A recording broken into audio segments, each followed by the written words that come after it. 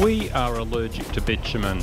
It's boring, hot in summer, and not pleasant on the skin if you jump off your bike and go sliding along it for a while. But when you live in a big city, it's usually at least an hour's drive until all the decent dirt roads start. So we zigzag our way out of town, looking for anything that makes the trip out more interesting and gets us off that boring blacktop. We keep it all legal, but through the outer suburbs we will ride along maintenance tracks for the power lines, around the power station itself, and any roads that are still technically open to the public but have fallen into disrepair.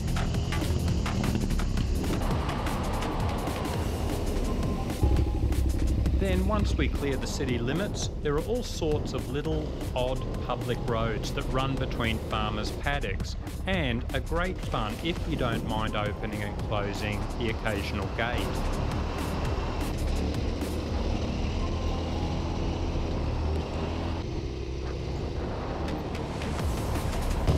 These are the signs I like. End of maintained road.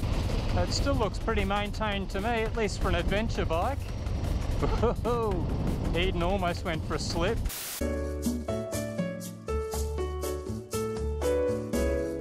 Can't believe on these 950s, these guys are never very far behind. The guys whip them along at a good pace.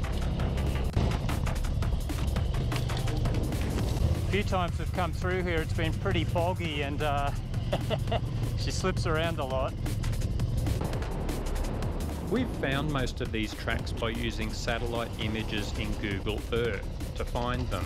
Then check with Google Maps and other resources to confirm they are still technically public roads. Then we just put the resulting file in the GPS and head out to see if we can get the bikes through there or not.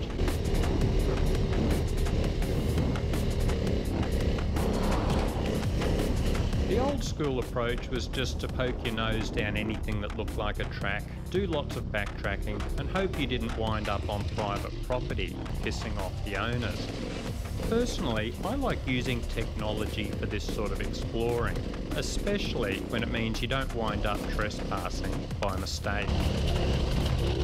He's throwing rocks at me.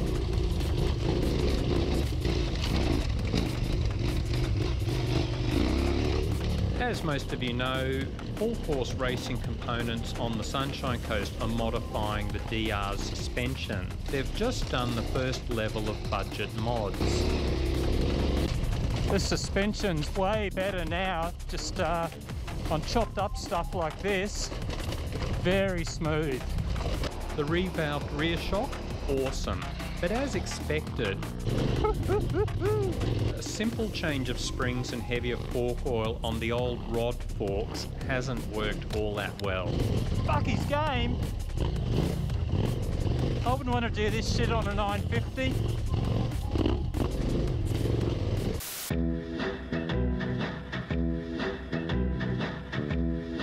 It's definitely a big improvement, but it's all a matter of compromise. I'm messing around with spring rates and fork oil, but you either get them working well on the small stuff or the rough terrain, but not both.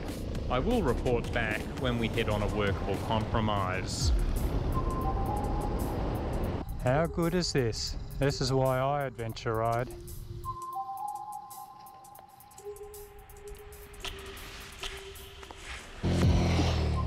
You'll be lucky to see mountains over 2,000 metres in Australia, so those hills in the background probably look pretty small to Europeans and Americans.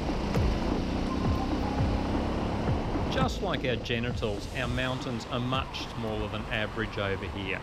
We Aussie dirt riders do suffer from mountain envy, as well as penis envy.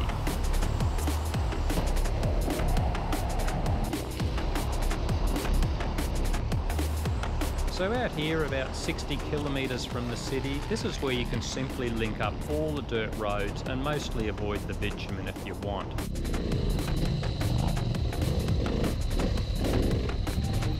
It's not everyone's cup of tea, but most of us like to head down some rougher tracks for the challenge, if we find any. If Eden can find a single track, he will. Eden's in the same trials club as me, so he loves bringing the 950 into this sort of stuff and stuffing around, trying to not to put a foot down.